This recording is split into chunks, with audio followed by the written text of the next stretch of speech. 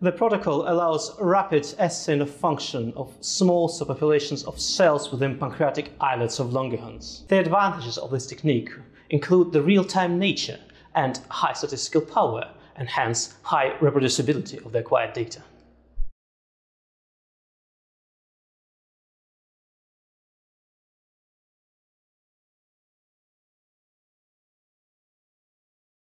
To immobilize the islets for imaging, assemble an imaging chamber for an inverted microscope and place a glass cover slip inside the chamber.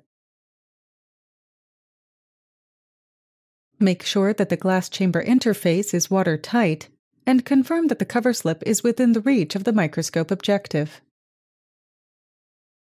Next, cut 20 by 20 mm squares of fine and coarse mesh and use 45 to 50 micrometer pieces of thick sticky tape to create two-spacer walls on a piece of fine mesh.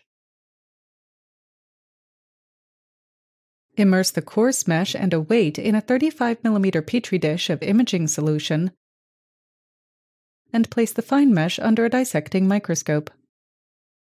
Turn the fine mesh with the spacer walls upside down and the spacers facing upwards.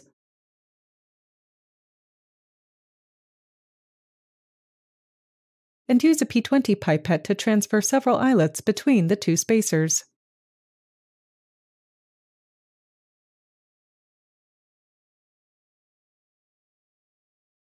Using watchmaker's forceps, place the mesh upside down inside the imaging chamber of the inverted microscope so that the spacers face downward to sit directly on the chamber cover slip, trapping the islets between the spacers and the mesh in the middle of the cover slip.